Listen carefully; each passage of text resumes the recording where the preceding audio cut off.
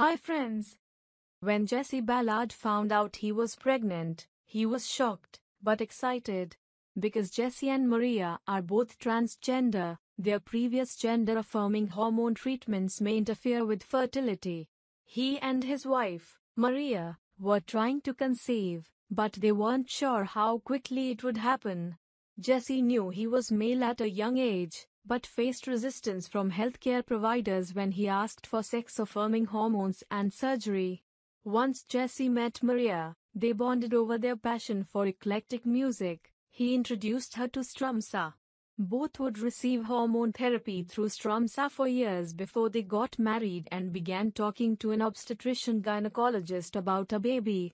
As the months passed after the pregnancy, Jesse could barely walk.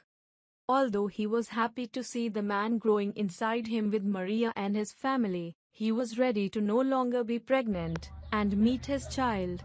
But, after 48 hours of labor, the baby remained motionless.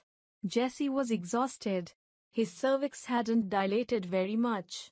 To make matters worse, the epidural wasn't working. One provider mixed up his pronouns, and physicians were switching shifts. So there was yet another new person in the room who would have to complete the cesarean section the team decided was the best option. Yet that obstetrician-gynecologist ended up giving Jesse exactly what he needed. Jesse was put to sleep during the procedure.